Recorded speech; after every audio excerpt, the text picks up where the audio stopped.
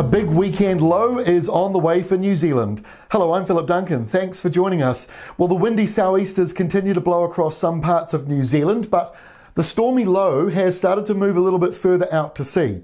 Just doing that briefly, it's going to deepen a little bit further tomorrow and actually strengthen those winds again in some areas. It's still a bit blustery here and there in exposed areas. Auckland City's another one of those areas, although the sun has come out after a very cloudy 4 or 5 past few days. And the big area of high pressure remains over the South Island, but this weekend we do have another game changer on the way, and it is quite a significant system. So we've got two different significant systems to talk about. One is that low up to the northeast of New Zealand, and the second one is the bigger low coming in for this weekend. Kicking off though with today, Tuesday, significant wave heights. We're still seeing these big waves coming through, but as we thought, they've just eased back a little bit today on where they've been, especially around the eastern side of Coromandel. They're still quite large in the north. You could still be getting some waves up to 4 metres, but that's down a metre or so from the last couple of days. But we do expect those larger swells to come back. And now we're also seeing some big swells and waves pushing into those eastern beaches from Mahia Peninsula northwards, but even down into some southern parts of Hawke's Bay. Temperatures tonight, well, below average because of that big high over the South Island. Frosty weather is on the way. You can see the below zero temperature map at weatherwatch.co.nz and the New Zealand Frost Forecaster at ruralweather.co.nz if you need to just double check. As you can see though, the eastern side of the North Island, you're smack bang on average for this time of the year, thanks to those winds blowing through.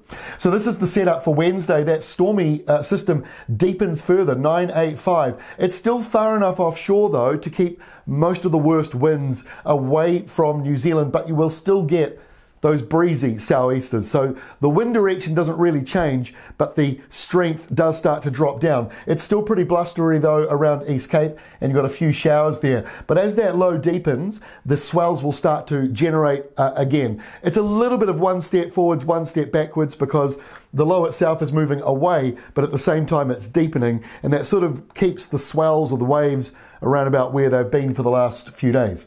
As we go to Thursday, you can sort of see a better picture there. The low has deepened and it's drifted a little bit closer to New Zealand. So at the same time, the winds have kind of stopped around Auckland after a windy 5-6 days.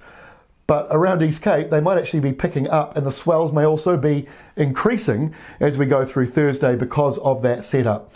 Now we get to Friday, the low moves further to the east. The winds start to really ease across the North Island. There could be some extra rain just pushing back into the very coastal fringes, and then here's the next system. So that will be bringing westerlies in after a week of sou'easters at the top of the country, and in the South Island after a week of high pressure, now you've got rain returning to the west coast. Here's the big southerly. Let's take a look at the weekend because there is a fair bit of rain coming through. This is the good news. This is the 3-day rainfall, Friday, Saturday, Sunday, coming in.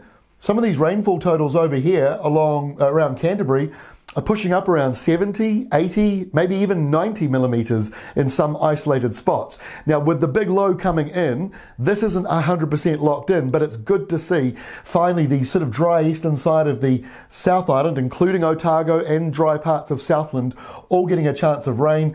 Hawke's Bay area, not quite as much, but still maybe another 15 or so millimetres coming in. Remember, this is this weekend. You might have a little bit more between now and then as well. Snow is also coming in this weekend. The same 3 days from Friday to Monday, or I should really say 6 o'clock Friday to 6 o'clock Monday. And the snowfall accumulations up here in the Southern Alps could be getting up to 20 to 40 centimetres, and even lower down in the Canterbury Plains. We might see a few snow flurries coming in this weekend and some around the Central Plateau. So here is Saturday. This is the big low that's forming. It's roughly the size of Australia. I mean, it's a pretty big system. A lot of southerlies coming through. So Sydney, Brisbane, the Gold Coast, they're going to be getting, wintry weather coming through with this system. For New Zealand, fairly mild at first on Saturday, but there's that rain coming into the South Island with that wet easterly. And by Sunday, that wet east to southeast wind, which will be a cold one, wintry weather, will be pushing into the South Island, while the North Island's got westerlies. That's why Hawke's Bay won't be getting the rain. It's all going around clockwise like that. But that is a very big south to southeasterly wind to Sydney, to New South Wales, up to Queensland as well. So Aussie's getting it, New Zealand's getting it. wintry weather starting to kick in this weekend. That is all from me. For more details, please go to weatherwatch.co.nz and ruralweather.co.nz.